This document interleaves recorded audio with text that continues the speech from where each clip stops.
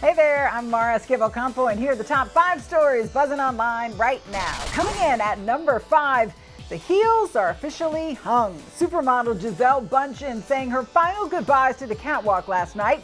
The 34-year-old strutting her stuff one last time in her native country, Brazil, where she started her career 20 years ago. The fashion show was full of tears, hugs, and a standing ovation. And her husband, Patriots quarterback Tom Brady, couldn't be prouder, sharing this message on Facebook about his beautiful wife. "You inspire me every day to be a better person, and your beauty runs much deeper than what the eye can see. I can't wait to see what's next.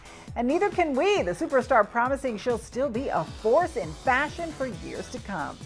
Well, coming in at number 4, the hype just keeps getting bigger for the upcoming Batman vs. Superman: Dawn of Justice. Director Zack Snyder has announced nationwide IMAX screenings of the trailer on Monday, and he shared this video, a showdown of the superhero suits to give us a taste. The lucky ticket holders will be the first in the world to see Ben Affleck's Batman take on Henry Cavill as Superman. Altogether, the Caped Crusader event is expected to last an action-packed 15 minutes, which will include a special introduction from Snyder himself. Hot ticket.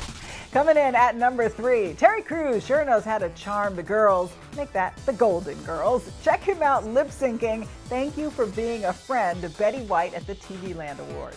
And if you threw a party, invited everyone you knew, you would see the biggest gift would be from me, and the card attached would say, "Thank you for being a friend." Sure knows how to sell it. Well, Betty and Terry make quite the team. Maybe they used to work together back in, I don't know, St. Olaf. Golden Girl fans will know what I'm talking about. Coming in at number 2, American Idol's on ice? Well, almost. 2 former idols attended the Nashville Predators hockey game last night. One, Carrie Underwood, at the game to support her husband, Mike Fisher, who plays for the Predators, and 2, Kelly Clarkson, who brought her husband and adorable daughter, River, with her. Kelly posting these photos to Instagram of Dad and River hanging at the game, and this one pointing out that it's the 10-month-old's very first sporting event. It's quite a milestone. And it doesn't get much cuter than that. No, it doesn't. Adorable baby. And finally, coming in at number 1, a covert rodent mission going viral. You got to take a look.